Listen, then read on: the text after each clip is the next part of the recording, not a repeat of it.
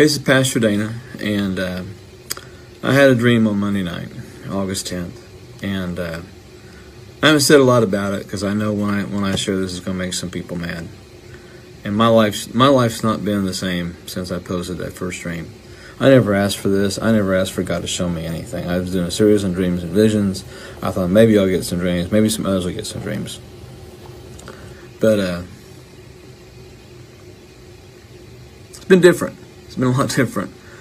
There's been some concerns from my family because of the dreams I posted. People showing up in my door who then get arrested in my community for being violent. A lot of emails, a lot of phone calls, a lot of messages. I'm not doing this for notoriety. I'm not getting paid to do this. Had a dream. Just simply had a dream. And I'm sharing them because there are things that God, I believe, is showing me that the country needs to see. So I'm just going to share this, and you can do with it what you want. I'm not asking God to give me any more. I've not prayed God to give me another dream since I had the first one. They keep coming. And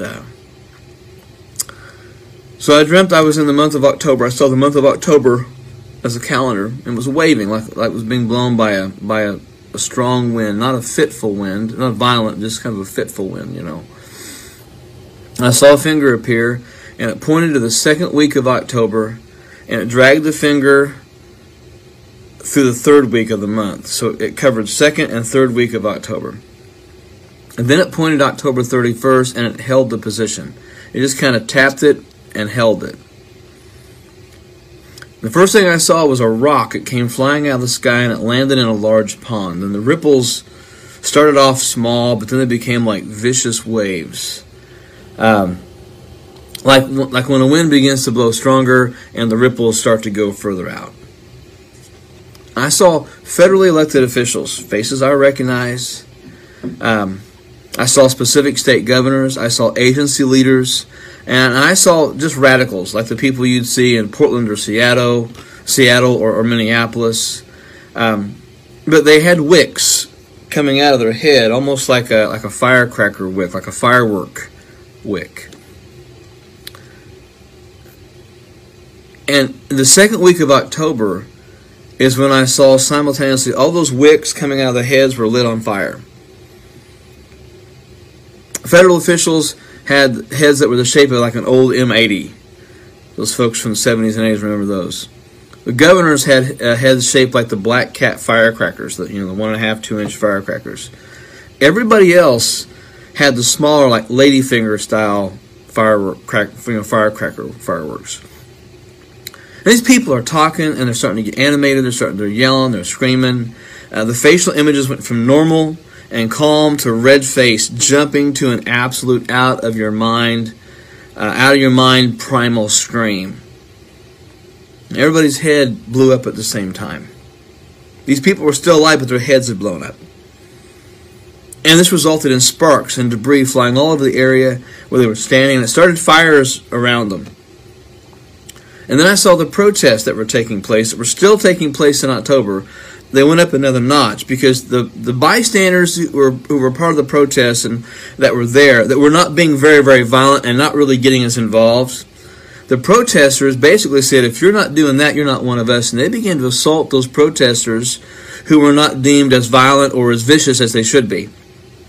And I saw some of those protesters left on the side of the road, almost like they were dead. They'd been beaten because they weren't protesting like the other ones were. They weren't doing all those things that they should have done.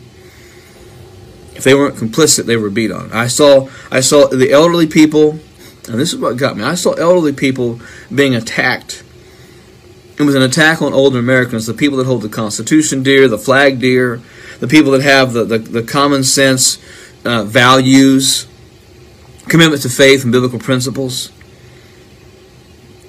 I even saw people trying to get into nursing homes and nursing facilities to attack older people. That's what I saw in the dream. And then I saw a $100 bill, a big $100 bill about the size of a flag. It was hanging like a flag on a pole, and it was burning from one corner. And it was being lowered like at the end of the day. And I saw people with their hands over their hearts, and they were crying because their god of money was just being lowered. It had lost its value. And it burned until there was about a third of it left. It was a celebration. People were celebrating. While some Americans were just devastated and torn up by what they saw happening, there were people celebrating that the dollar had died. It was dying, the value of the American dollar. There was someone even playing taps in the background. And then I saw churches, small groups of people kneeling and praying. They were wrestling in prayer with the spirit of the age.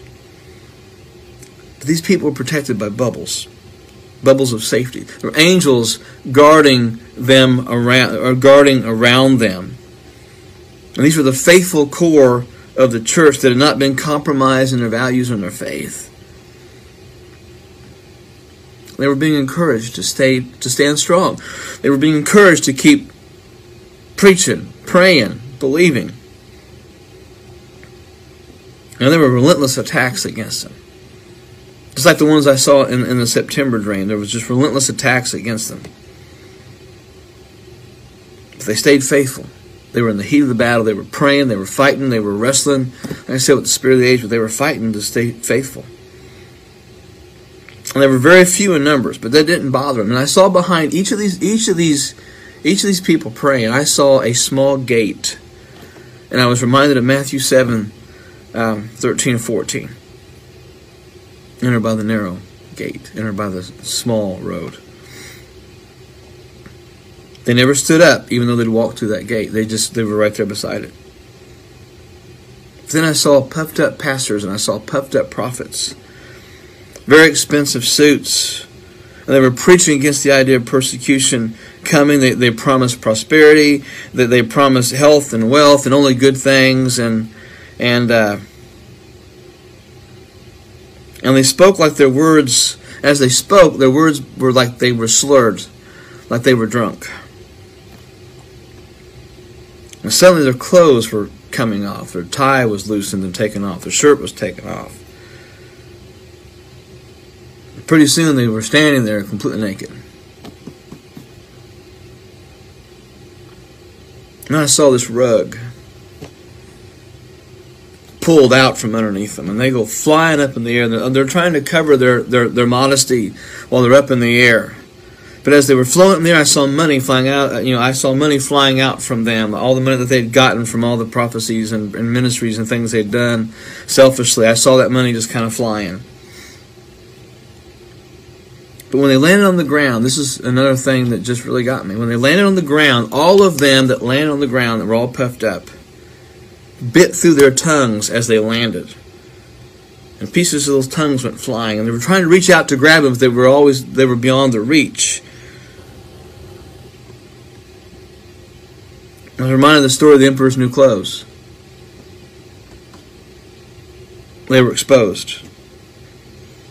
And then the scene went back to those that were praying, and the warfare was still tense, but the present strength was obvious in those that were praying. And then it switched to one last scene. I saw clowns in suits, like circus clowns. And they were pouring buckets of oil and grease on the ground in front of election venues.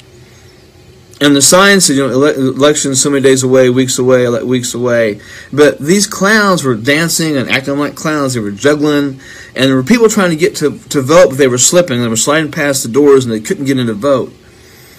And the clowns were actually trying to distract these people from doing what they were supposed to do. And they were doing it in a professional way. They were juggling, but they were doing skits. But the skits were sinister, and they were abusive. And they watched anybody approaching the ballot, not the ballot box, but approaching the venue, the building where they were going to vote. They looked at them with suspicion and angst.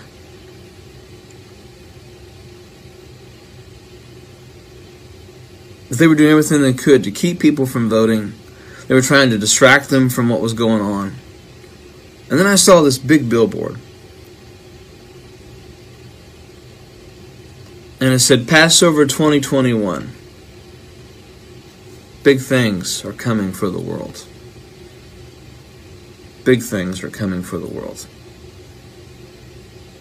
and that white figure appeared. And he said, "Do not stop bracing, for the storm will not pass until I stop the storm." So brace, brace, brace yourselves, and don't look back.